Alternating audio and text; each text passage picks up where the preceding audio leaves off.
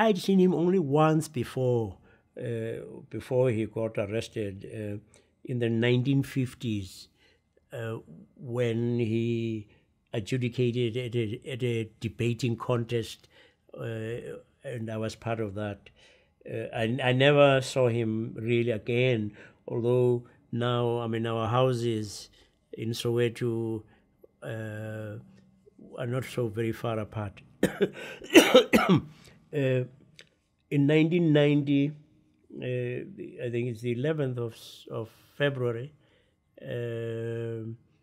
he came out and came to spend his first night in the house of which was the official residence of the Archbishop of Cape Town, and I was the Archbishop of Cape Town. He was ensconced with the leadership of his party, the African National Congress, and now and again they would be interrupted. There's a phone call. This is the White House. There's a phone call. This is State House in Lusaka. There, I mean, he was getting telephone calls congratulating him and wishing him well, and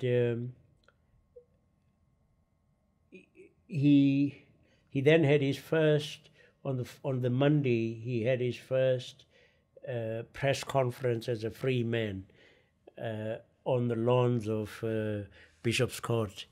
So that was the extent of our meeting. I mean, I met him in the morning just to say hi, and but what I do remember is that he went around thanking the people, my staff, for people who had cooked their meals. He's always been gracious in that kind of way. But this was sort of the first time I saw his charm working on people.